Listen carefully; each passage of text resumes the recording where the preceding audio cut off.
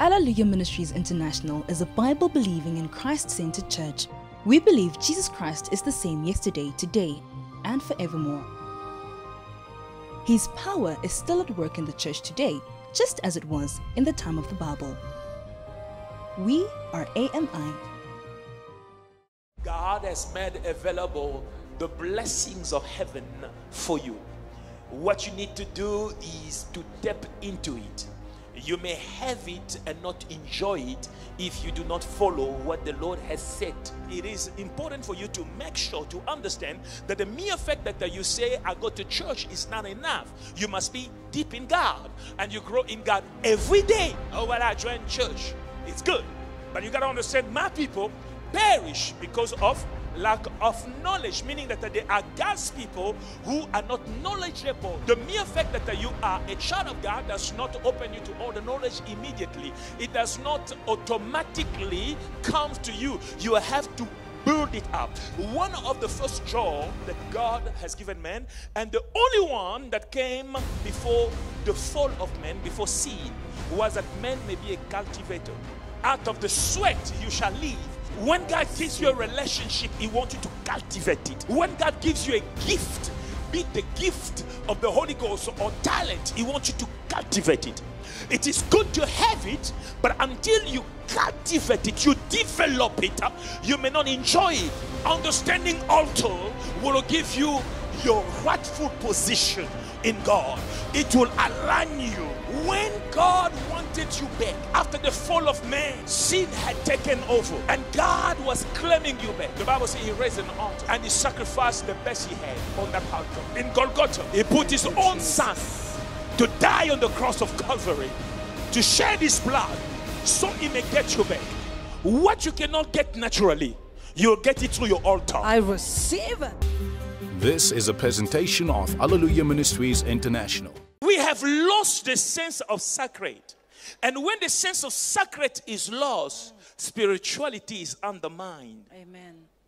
In the bracket, some of you here, I know you will pretend holy. Some of you, you know, when you used to consult, you go to that native doctor.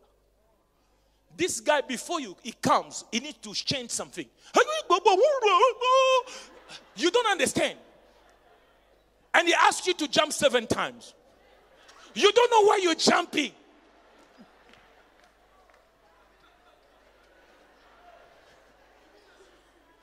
Then he says to you, you're giving him money. He needs it more than you. But he said, you will not touch it. He said, put it in the vase. It's so sacred, everything that happens there, that you feel you have goosebumps. When you put it there, it screams, ah!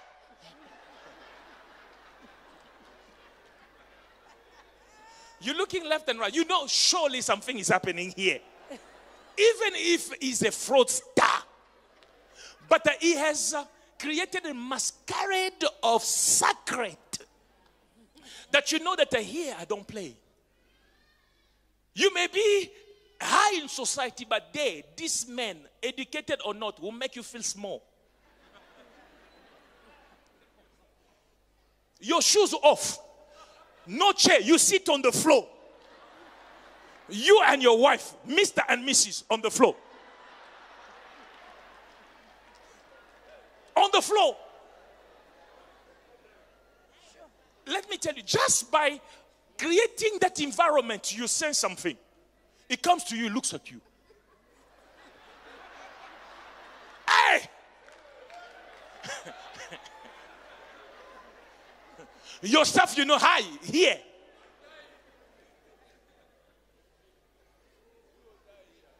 When the sacred is well established, spirituality blossoms. If you were to take this place, this altar, more than just a stage, you treat it with the respect due to it.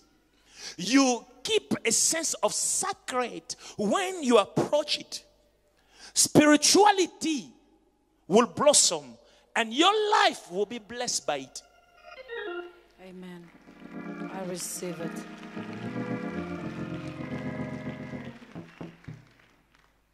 you have a pastor very dear to you, very close to you. Your closeness created intimacy of friendship beyond the sacerdoce. It's a trap. Yes. It's a trap. Amen. Because you see, the day you start looking at him as a man, the day your friendship is so open because you have seen him snore, you have seen him yawning, you have seen him hungry, and you bought a McDonald's, he finished his in very fast. You start asking himself, this guy.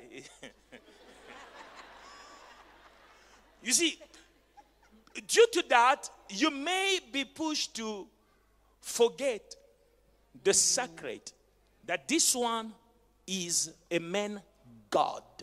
Right. A man of God. Hebrew doesn't have of, so they call him a man God. He's both man and God. Are you hearing me? You get married to a spiritual woman, not a spiritual wife, a spiritual woman.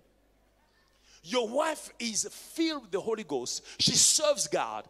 But because she's your wife, you undermined her. You take her lightly. You shout at her all the time. Yeah! Yeah! All the time. You will see people from all over being blessed by her and through her, but you. That's right. Because you see, you have neglected the sacred.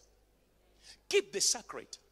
Amen. Make sure that in anything you do, be it relationship or be it things of God, you keep the sacred. And when it comes to the altar that you have raised, on which you are called to be a guardian, keep the sacred.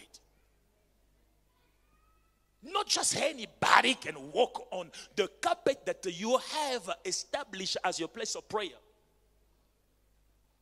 They just come to stand there and no. You as the guardian of that altar, you have the obligation and responsibility to watch over the requirement of the altar and make sure that it comes to pass. Amen. I'm praying for you to be true guardians of your altar. Every altar has a priest. The Lord has called you and established you as priest.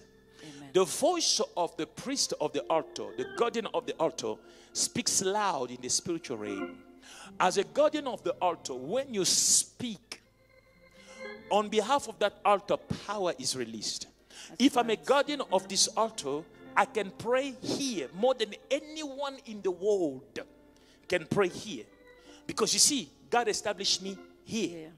Next door, the one who is established as a guardian of the altar there can pray from his point of power and establishment more than anyone in the world. Where God has established you as a guardian of the altar, you have a voice. As a guardian of the altar, when you are right, you can stand and speak against sickness. Sickness will obey. You can stand against any work of evil.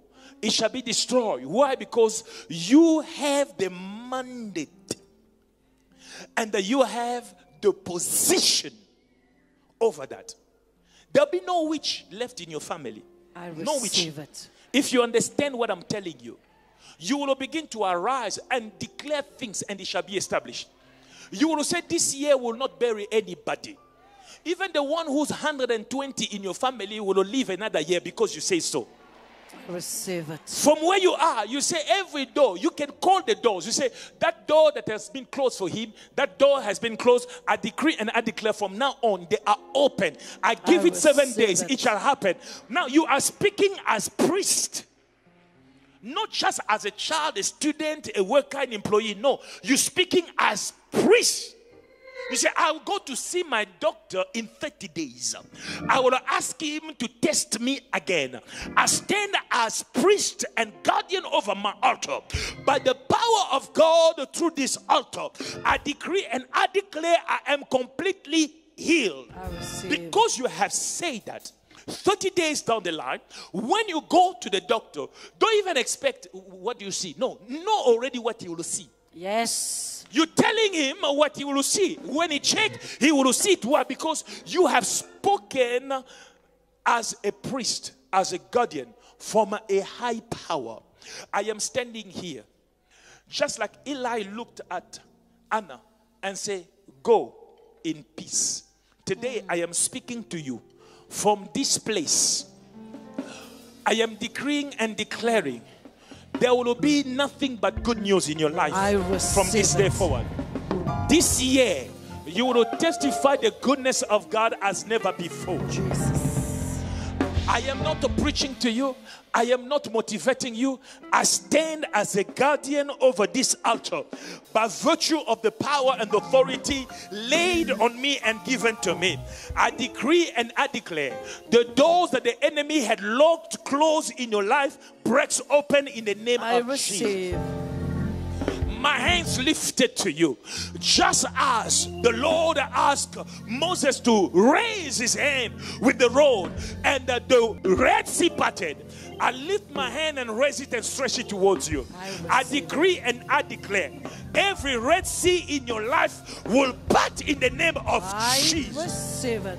Today I decree, I declare, whatever your heart desire, the Lord gives to you according to his word. In the name of Jesus. I want you to lift your hand, your right hand. If you have pain in your body, I want you to touch where the pain is. I am speaking from this point. I am declaring complete restoration of health. Complete restoration of health. In the name of Jesus. In the name of Jesus. I decree, I declare, may you receive complete healing in the name of Jesus. Take 60 seconds, pray. Pray in the Holy Ghost if you can. Pray in the Holy Ghost if you can. Pray in the Holy Ghost.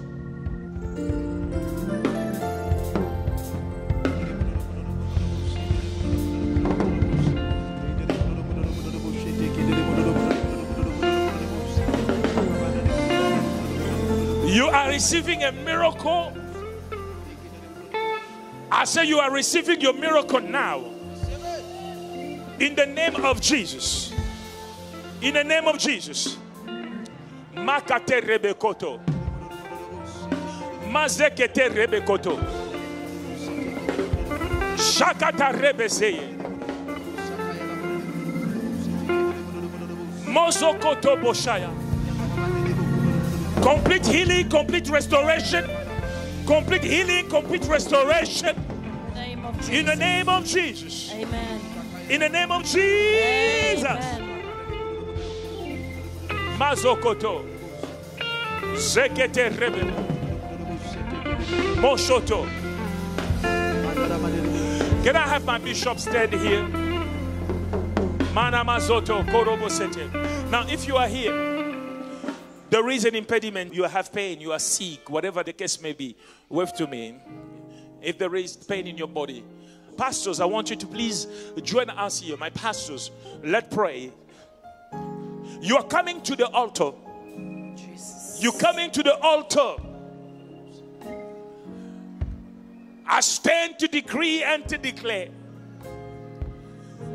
It is well. Remain in the spirit of prayer. We trust in God. There'll be a mighty wind that will blow. The healing power of God will reach you. He loves you. Thank you, Jesus. You will remember this day.